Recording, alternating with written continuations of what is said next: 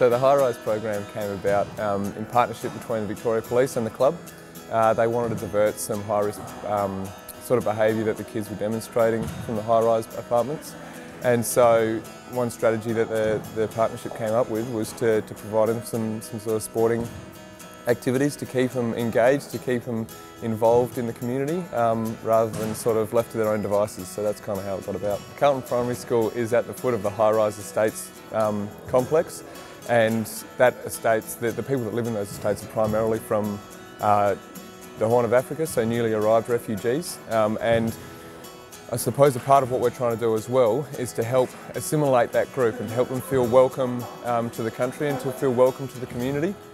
And so if we can extend a hand out and hopefully get them engaged and provide them some education about what it's like to be in Australia, then hopefully that will enable them to feel more comfortable in the community and then grow from there. So this is the second year we've done it. It's evolved a little bit. Last year it was primarily just to keep them engaged, like I said, to keep them doing something, keep their time occupied and something a little bit more constructive with their time. It was mainly just to have fun, hang out, kick the footy around. It wasn't really structured in terms of the clinics that we were providing them.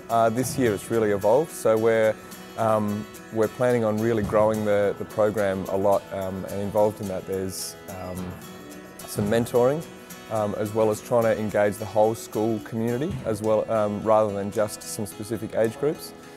So pretty much the whole high-rise estates we're planning on getting involved and growing the program to involve not just footy clinics but also a whole lot of other things. So Nick's obviously passionate about working with young people.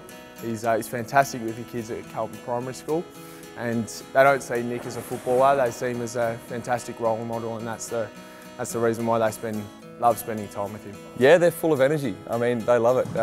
They're always up for playing, so yeah, there's plenty of fun.